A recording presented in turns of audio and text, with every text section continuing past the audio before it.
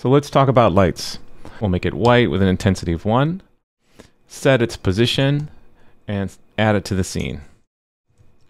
There's another aspect to the directional light that you should be aware of. It has a component, a target, which is useful for aiming it. For my purposes, usually I create a Three.js scene where the stuff I'm interested in is right at the origin of the scene, that is to say, right in the middle. And so creating a directional light, the target is defaulting to the origin. So it works for me. I can just move the light around and get different effects. However, you can target it to different places in the scene besides the origin. I think it would be fun to have the directional light orbiting.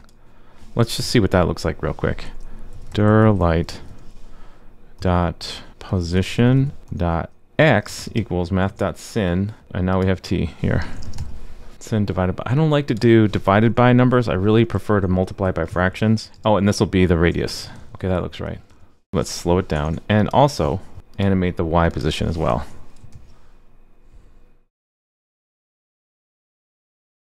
I think that looks pretty darn cool.